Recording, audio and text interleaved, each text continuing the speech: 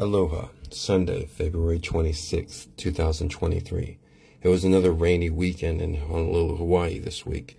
I fed the street cats each morning, and I live streamed myself doing it on TikTok at 4:20 a.m.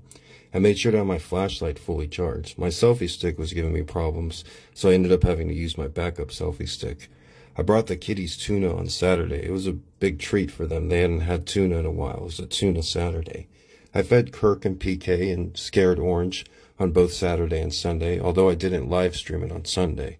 If you want to catch me live, 4:20 a.m. Hawaii Standard Time is the only guaranteed time I'll be live. Everything else is just extra credit. During my bike ride on Sunday, I ran into another cat feeder, Kendra, and I made a couple videos with her. I showed her the new TikTok teen filter that's all the rage with the kiddos now. I guess it's actually more popular with the adults because they can see how they used to look. She was pretty impressed. I feed a handful of street cats every day, and I make interesting videos and keep my live streams entertaining with my personality and my jokes. But feeders like Kendra and her friend Linda dedicate even more of their time and money to helping these street cats. They don't get the credit they deserve, and I don't deserve all the credit. I just wanted to point that out. They feed more cats and have more spayed and neuters, and they've been doing it longer than I have too. I do this every day, and I'm really proud of myself. I try to keep my 4:20 a.m. cat feeding streams under an hour for editing reasons, and I end each stream with a prayer. I get down on one knee with the street cats, and I thank God for giving us another day together and protecting them and me from this dangerous world. I like to think that some of the good people watching, and they're watching in good faith and good fortune, and some of that also rubs off on them too. It's dangerous out there on this street at 4 a.m. on Friday or Saturday or every day. At one point this weekend, I think it was on Friday, I was startled by two men at the abandoned house. These guys look like they just came from Michael Jackson's 1980s video, Beat It. They were dressed for the street, so to speak. One of them came right up close to me to see what I was doing. He bent down and looked at the cat food, and he said, "Oh, you're just feeding the cats." "Yes," I said, "I feed them every day at this time."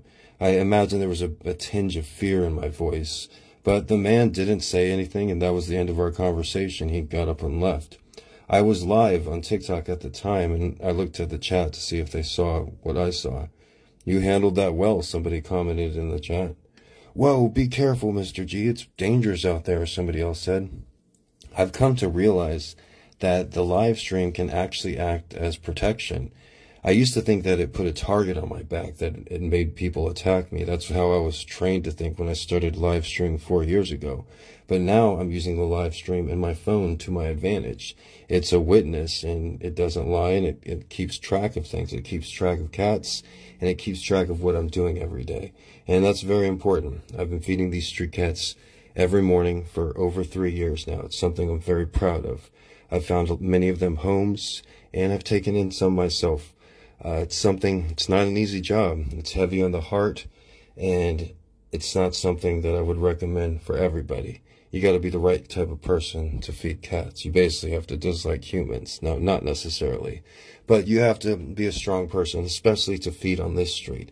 The majority of feeders wouldn't be able to feed this street, especially at this time. It's dangerous.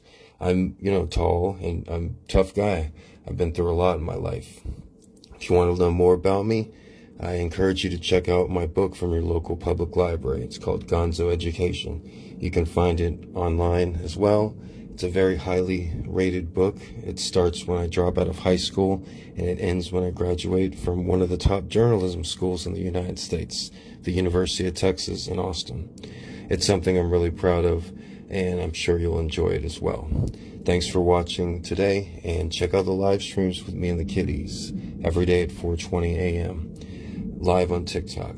It's been going really good. I appreciate all the viewers that we've had.